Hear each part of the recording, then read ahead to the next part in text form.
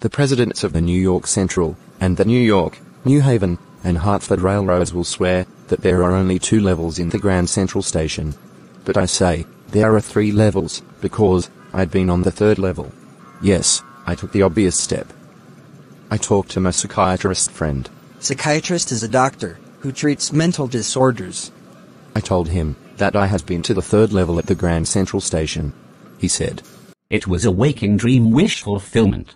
You are unhappy." That made my wife kind of mad. What do you want to say? I mean, that the modern world is full of insecurity, fear, war, worry, and all the rest of it, and you just want to escape from it. Well, who doesn't? Everybody I know wants to escape. But they don't wander into any 3rd level at Grand Central Station, like I did. And that's why my friend said that I wanted to escape from this modern world. All my friends agreed to it. For example, my stamp collecting. That's a temporary refuge from reality. Well, my grandfather didn't need to refuge from reality. In his days, things were pretty nice and peaceful, from all I hear. He started the stamp collection. It's a nice collection, blocks of 4, of every US issue, first day covers, and so on. President Roosevelt collected stamps too, you know. Anyway, here's what happened at Grand Central. One night, last summer, I worked late at the office. I was in a hurry to get uptown to my apartment. So, I decided to take a subway from Grand Central. Why? Because subways are faster than the bus. Now, I don't know why it should have happened to me. I'm just an ordinary guy, named Charlie, 31 years old, and I was wearing a tan gabardine suit, and a hat, with a fancy band. What happened to me was that I passed a dozen men, who looked just like me. And I wasn't trying to escape, I just wanted to get home to Louisa, my wife.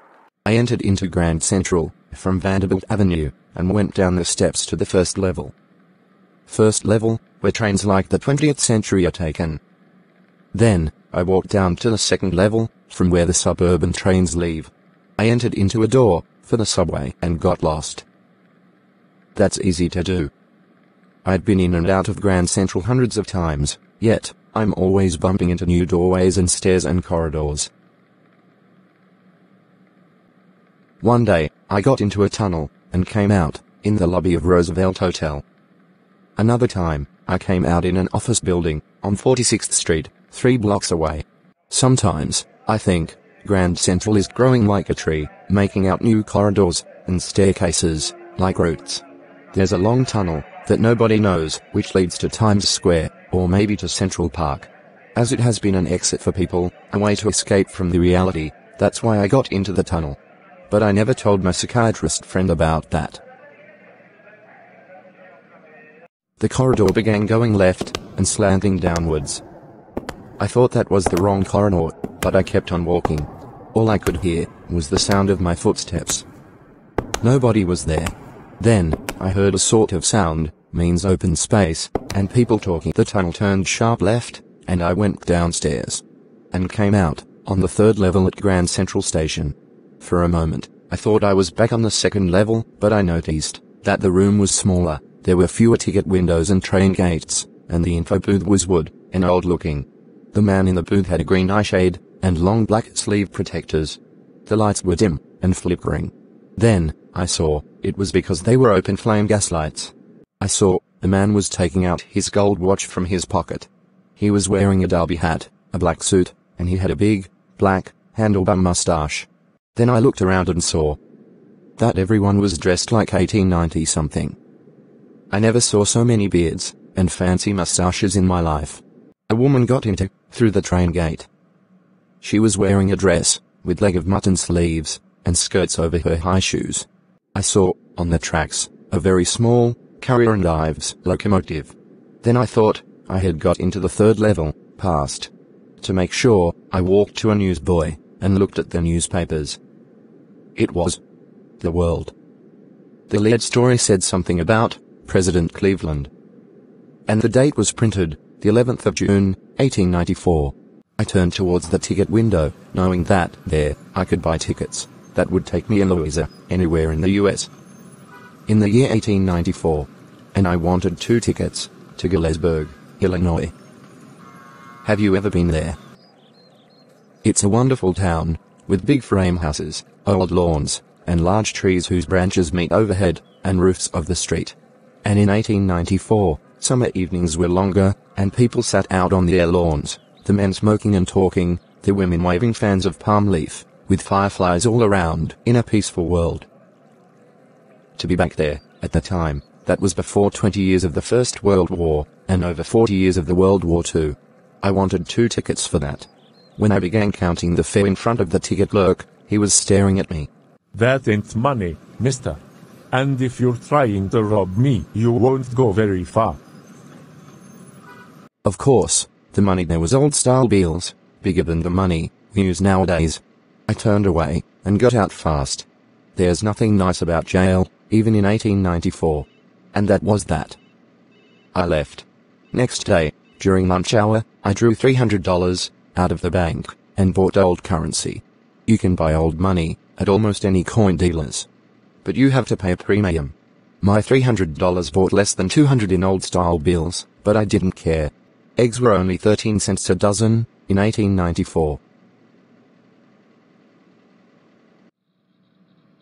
But after that, I'd never again found the corridor that leads to the 3rd level at Grand Central Station, although I've tried many times. Louisa was pretty worried when I told her all this, and she didn't want me to look for the 3rd level anymore. After a while, I stopped looking for the 3rd level.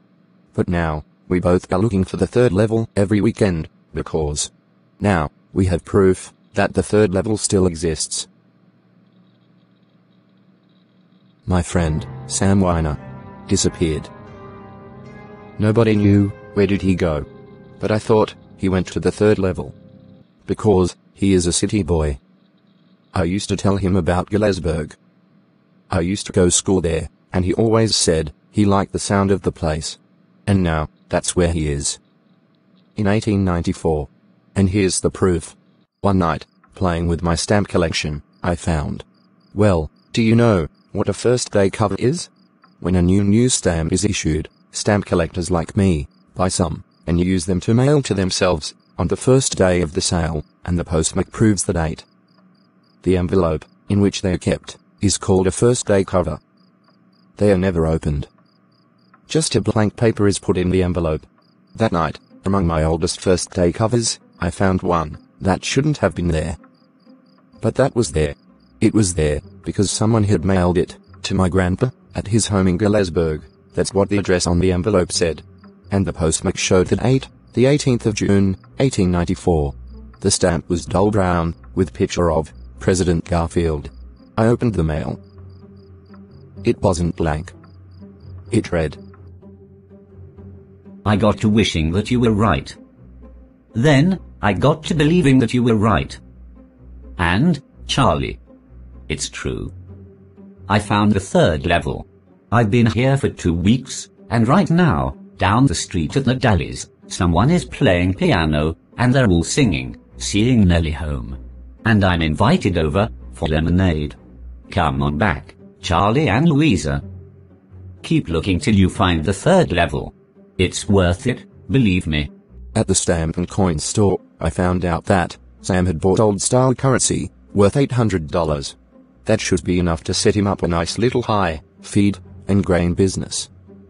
He always had said that's what he really wished to do, and he certainly couldn't go back to his old business.